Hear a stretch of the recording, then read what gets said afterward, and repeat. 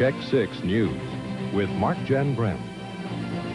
Good evening. As a rock band from Victoria helps make legal history, albums by the local group called Dayglo Abortions have been seized by police in Ontario, and obscenity charges under the criminal code have been laid against the recording company and against a record distributor from Toronto, but no charges have been laid against the band.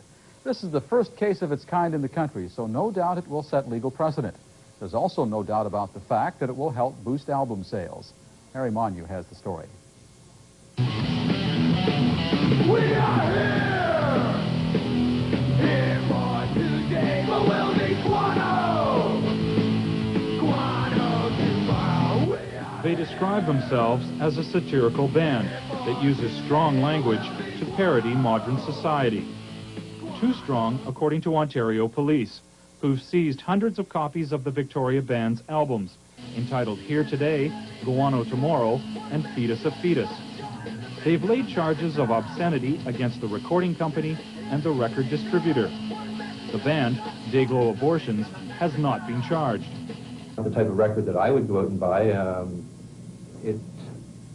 it bothers me that it's available simply in a record store.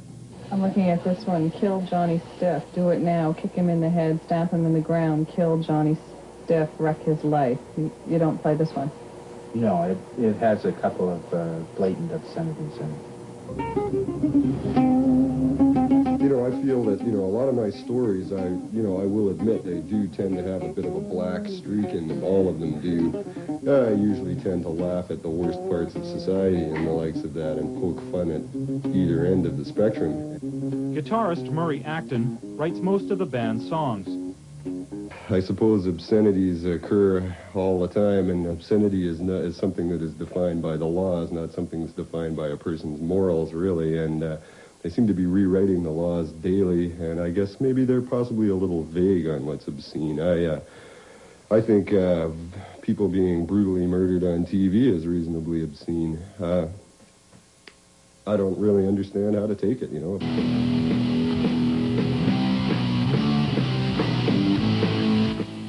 The only local station that will air Dayglo Abortions music can be found at the University of Victoria.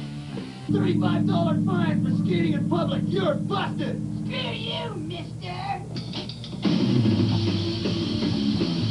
Dayglo Abortions produced one other album. It was financed by a backer who was looking for a tax write-off. He asked the band to make an album that was sure not to sell. The idea backfired, and as they say in showbiz, the rest is history. Oh, geez, I'm willing to take a stand, really. When it gets down to it, I'm, quote, quote, an artist, possibly, but some people would disagree with that. And, I think I should be able to say, paint, sing, draw, paint myself blue and run naked out of the hills in the name of art if I want to, really. It's just an expression. And sure, don't let your kids come and watch me. That's your own right. But I'm not going to hurt them.